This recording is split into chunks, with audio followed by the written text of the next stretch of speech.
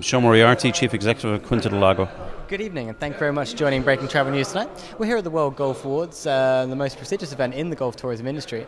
How does it feel to have taken this prestigious trophy? We're very pleased and honoured. We put in a lot of work into our courses, our hospitality services, our service for our customers, our clients, and it's a very proud moment for us. You've obviously been very closely associated with the World Golf Awards for the last 3 years. Do you feel that's benefited your brand? Yeah, absolutely. Yeah, it's well recognised. It's a very professional outfit, and we like to partner with the best, and we consider ourselves partners.